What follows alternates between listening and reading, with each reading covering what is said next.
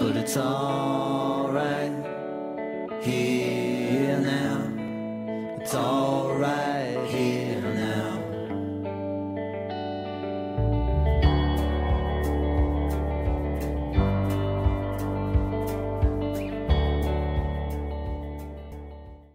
St. Anne's was established in 1937. They're celebrating the 75th year this year. The biggest win would have been the winning of, at senior level, would have been the AIB Cup. We've had many successes among all of the teams at juvenile level. I suppose the highlight one of them would have been the minor, which is under 18. They won the championship, which was fantastic for them. At under 14, they won the Fela and also won the league. And I think the 10s, 11s and 12s won the league, which augurs well for the future as such, you know. Well, St. Anne's wasn't always that big. We started from very humble beginnings, and the reason why we are big now, I suppose we started with one team back in 1937, and now we have teams at every age group. We have a nursery with about 60 children in it, and then beyond that, we have a team in football from under 8 all the way up.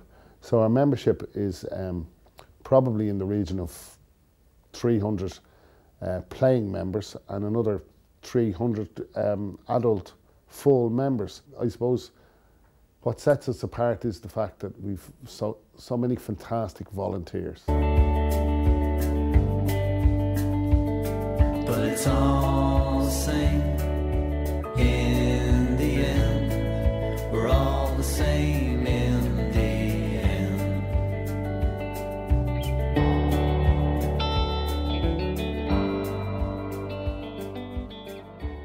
Ourselves, the Quicksand Band, there's Fear of Folk, Liz is Evil are a band who come from Tallaght, and I'm trying to think, I Am a Car Crash as well. So there's a lot of bands, and I think the sessions that go on across the road there in the square in the Captain America's every Friday is giving young bands a real, I suppose it's a platform to showcase and to develop their live performances. Okay, the Quicksand Band was formed about 6 years ago. I'd written a bunch of songs basically myself as a singer-songwriter, and I got a few friends of mine together to basically help me demo the songs. And then we realised that we worked very well as a band, so in the intervening couple of years between then and our first kind of release, we decided to call ourselves, rather than, we used to be Justin Core and the Quicksand Band, but then we became the Quicksand Band and we released our first EP. We would have a good local following. A lot of people have known us through the years because we were in other bands as well.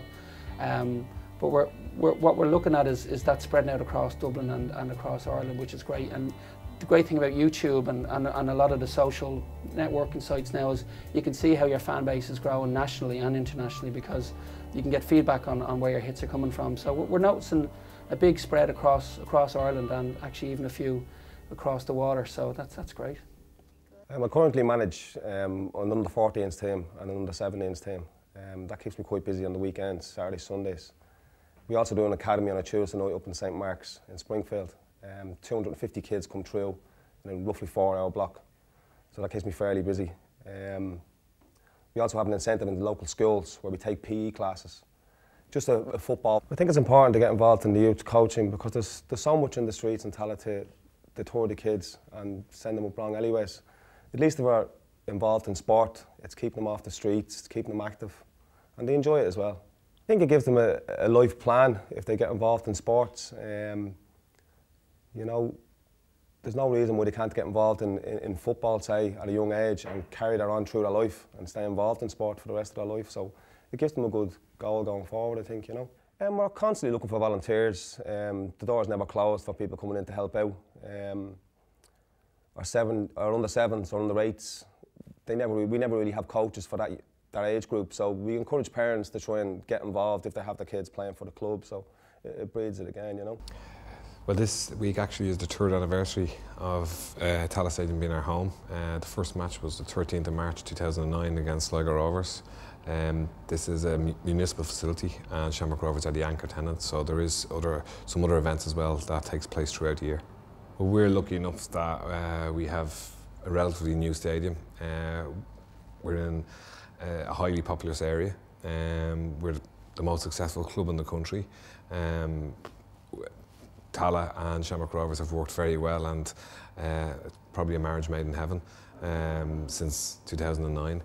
And what we bring to the area is football matches every second week, and for an outlet for families and adults and kids to come. Since 2009, the stadium has been broadcast all over the world. I think 100 million people watched the Real Madrid game all around the world, with Europa League happening as well, and also the Juventus matches, and also around nationwide around the country. People see a beautiful stadium, lovely backdrop, full every second or third week on TV.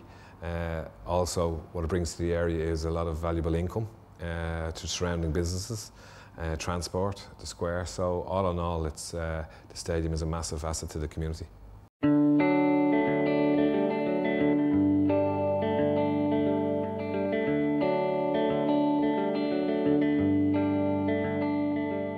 Si tu